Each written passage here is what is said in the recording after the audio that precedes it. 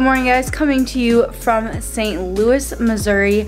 Welcome to the video. This weekend I am, well, just for like the day basically, I'm in St. Louis, Missouri to attend the Physique Summit, which is a really cool event put on by my bodybuilding coach, Cliff Wilson. He prepped me for my last 4 shows last summer, and we worked together for like over a year and a half, I want to say. So we got to know each other really well. He's like an amazing coach and very knowledgeable, and he and John Gorman brought like a ton of really cool speakers into this like conference basically, and we're learning a ton of stuff. And while I'm not really like a physique athlete necessarily anymore in the sense of like stepping on stage, like I don't have concrete plans to step on stage anytime soon, but still learning like all the concepts we're talking about, and learning in general is really fun to me. So I'm excited to be here.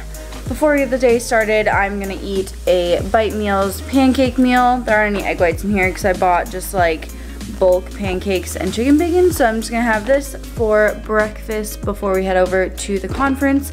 And I'm gonna try to get a few clips that are like interesting but not too long-winded for you guys. So stay tuned for that. To me, it's probably the worst way to diet. So what I'm talking about is maybe a female figure competitor goes to 1,200 calories right off the bat for 12 weeks or whatever, and she just does the 1,200 calories straight across the board. And the problem with no refeeds is you don't get a bump, and you don't get a bump in metabolism, you don't get a bump in leptin. Your metabolism can adapt to that very, very quickly.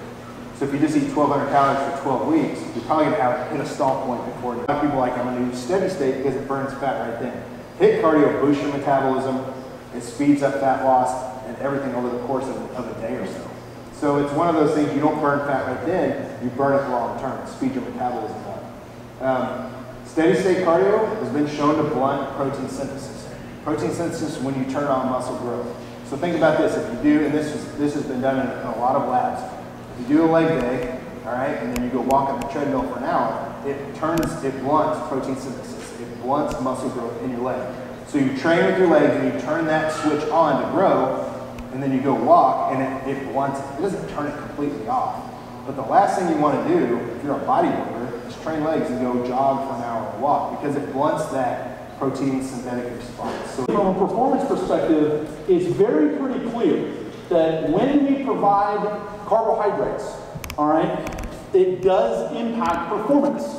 So whether that's a cyclist with time to exhaustion, whether that's repetitions performed during a resistance training bout, it increases the capacity to perform high intensity exercise.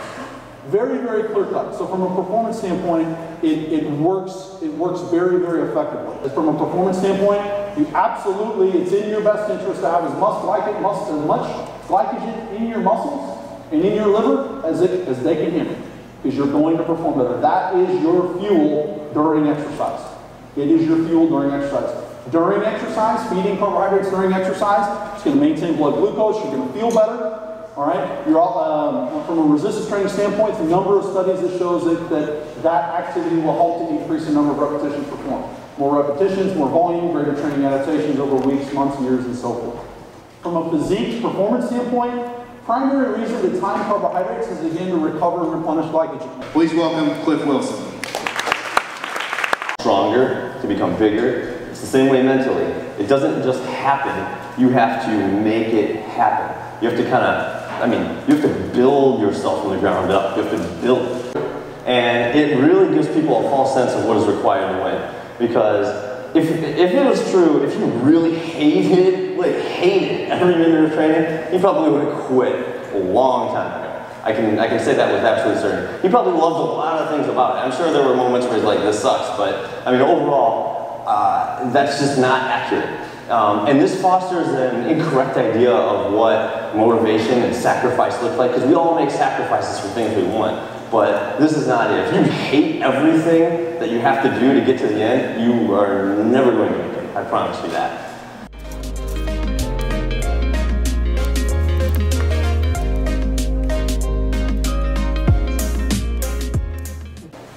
So I did my first contest. Anybody know what year it was?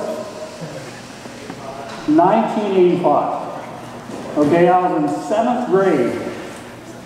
I have been my entire life obsessed with training. I just love it. I've always loved it. I was the guy in school that was sitting there and writing.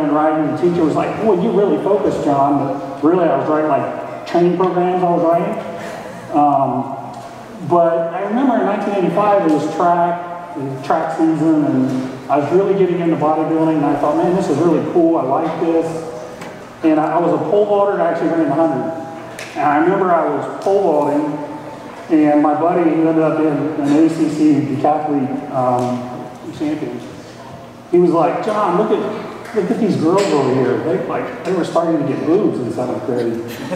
And all the guys were like, look at these girls, and I was just like, yeah, I just can't wait to get done so I can go work out. And they're like, what's wrong with you? So I probably had a few screws loose in my head. And I think just that in itself is like no one pulls this thing off. Like I've yet to see someone go from, I was dieting on, I guess part of the sell as well was that you're going to sneak food in, you're going to stimulate things metabolically, your body fat set point will almost like magically rotate this way, and it doesn't work that way. Like there's really nothing out there, both in terms of actual research. Like you need to reset a few things before certain hormones get back to normal.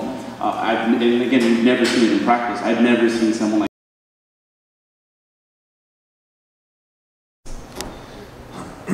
Well, I'm going to cheat. I'm going to say two things.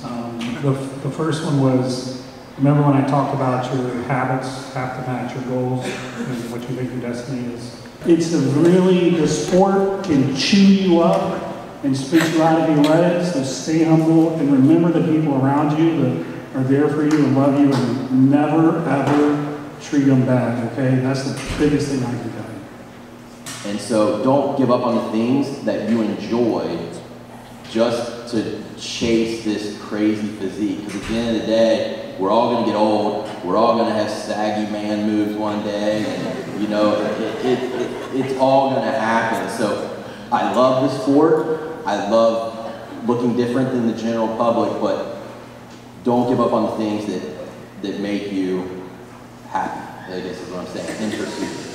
So what I would suggest to anyone is always be learning from people, even if you don't think maybe you could take something away from them. Obviously everyone here is pretty well established, so I listen to their podcasts, I read their books, their articles, whatever it may be, but you can literally learn something, good or bad, from most people that you interact with. And that can help with life, business, bodybuilding, really anything that you apply it to. So always be willing to learn from other people, from their mistakes, from their successes, and even step outside your comfort zone. Okay, so first, just on the surface, staying in your lane is so important, and it's just something that, especially in the fitness industry, like you'll see all the time. Like, stay in your lane and focus on getting really good at that thing, and then like at a deeper level, probably stay in your lane in that. Don't try to be John, don't try to be Cliff, do your own thing. There's like certain aspects that you have that are unique to you that you can do better than anyone else. And I think whenever you try to just strictly emulate what someone else is doing, I'm going to be the next, John Meadows. Like, dude, you're not going to be the best you. So for mine, I hope this doesn't sound too harsh, but I think it's important. A lot of times, and I see this so often in the fitness industry, bodybuilders, coaching, business, always remember that the outside world is not going to judge you on your intentions, they judge you on the result. There are so many people in the fitness industry with great intentions, but they don't educate, they want to help people, but they don't educate themselves, and they fuck people up. As I told you yesterday, all of those things were built from us putting other people first. Every single bit of success, every dollar, everything I value, every relationship, everything that I've ever accomplished that's positive in my life has come from putting other people first. In your circle, in your family, you are an ambassador of fitness, and you are an ambassador of what this industry represents. And my challenge to you is this. Go out, dedicate as much time, as much energy, as much effort as you can to helping people be better. Don't worry about what finances you're going to get back. Don't focus on how much money you're gonna make. Don't focus on what size business you can build. Worry about how you can fucking help people. Because this industry needs people to pick other people up. And there's not enough people doing it. And that's what I have to say to you. It's been a day. I'm tired, I'm hungry, I'm ready to eat. It was fun, great time, but yeah, I'm ready to like chow down on this. Switching to the phone because my camera's dead, but we are at Qdoba for a post Physique Summit dinner. Super hungry, but I have a salad with chicken, pico, corn, guac, cilantro, fajita veggies, some queso on the side, and then we have a diet mellow yellow to share and some hot sauce.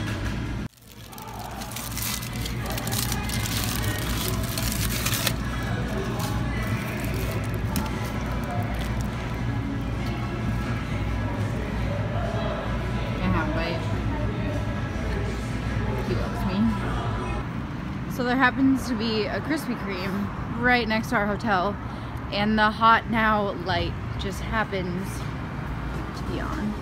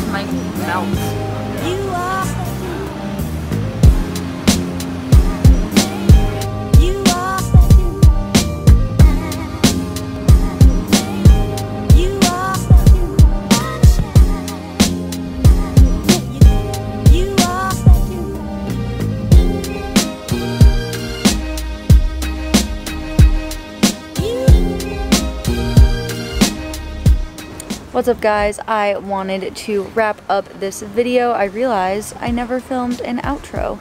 So I am back home. It is Tuesday now actually, and you're gonna see this outfit in my next video because I recorded a new vlog today, but I wanted to say thank you so much for watching. I think the take-home message for this video is that you should always be learning and always pushing yourself to be better in all areas, and I really appreciated the wide variety of speakers at the Physique Summit this past weekend.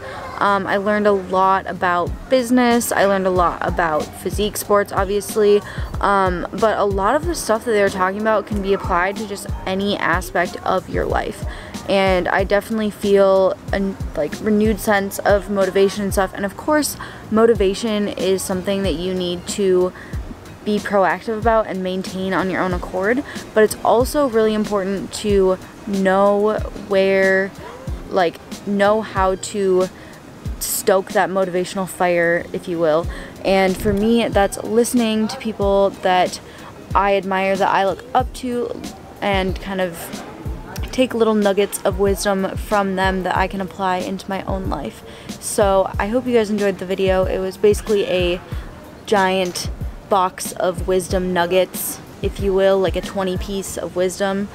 And I hope you enjoyed it. I hope you took the time to really listen to what everyone was saying and see how you can apply it to your own life. So please give this video a like if you enjoyed it. If you learned anything, comment below what your favorite wisdom nugget was, and I will see you guys in the next one. Bye.